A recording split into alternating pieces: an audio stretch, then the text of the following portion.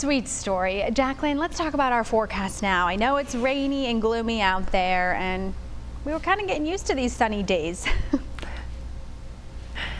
I know, we had about 3 in a row. That started to feel pretty nice. So yesterday we didn't have any rain reported, but as we're looking at the almanac, we see that, yeah, that was pretty atypical for how February has gone so far. We're about twice what we should have received for the month rainfall wise, and for the year we're about 3 inches above normal. And I gotta tell you, the rest of February looking pretty soggy, and even starting off March with a substantial rain chance.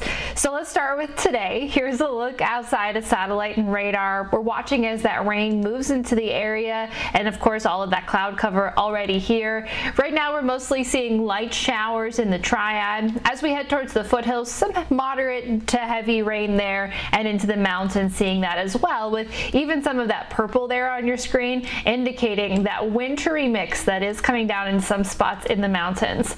So the weather station in Sparta right now is reporting a wintry mix. 37 degrees, that temperature there. 46 degrees in Mount Airy. These temperatures will be falling as we head through the next few hours. 48 degrees in Winston-Salem is about as good as it gets. Now we start to see those temperatures fall. High point 45 degrees, seeing some of those light showers. Also a substantial breeze in some spots, about 10 to 15 miles an hour there. Greensboro 46 degrees with the wind at 14 miles an hour, so it feels like 40, so it's a very chilly, windy rain.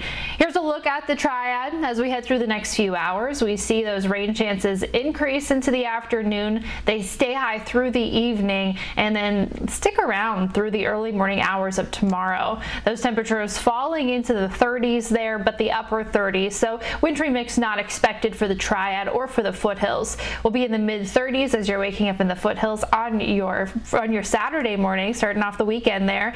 And as we head towards the mountains, well, that's a little bit of a different story. We are seeing those cooler temperatures, cool enough to justify that wintry weather, so that'll be a concern there. And of course, we were talking about that winter weather advisory earlier, just in effect because of some slick, slushy roadways possible. We're not actually expecting much accumulation, but those high mountain passes and some of those untreated roadways could be a concern. As we're looking at the hour-by-hour forecast, we see that light rain gets pushed out by some heavier rain. You see those yellows and oranges on your screen. We'll be watching that through the afternoon and into the evening, so just the light rain for a little while longer before this heavier rain moves in.